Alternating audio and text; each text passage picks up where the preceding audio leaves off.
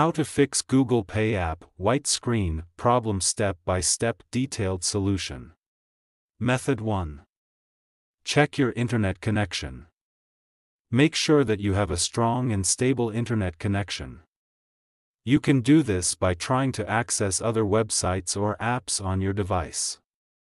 If you are not able to connect to the internet, try restarting your router or modem. Method 2. Restart your phone. This can often fix minor software glitches that may be causing the problem. Method 3. Update the GPay app.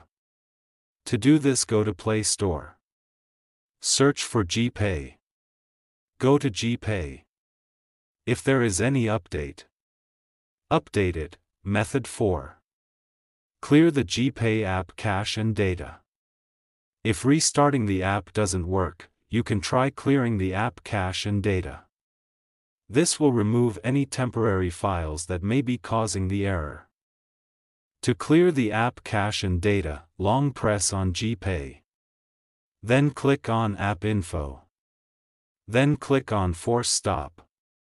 Then go to Storage Cache. Then click on Clear Cache. Then click on Clear Storage. Method 5. Reinstall the GPay app. If you have tried all of the above steps and the error is still persisting, you can try reinstalling the GPay app. This will remove the app completely and then install it again from the App Store.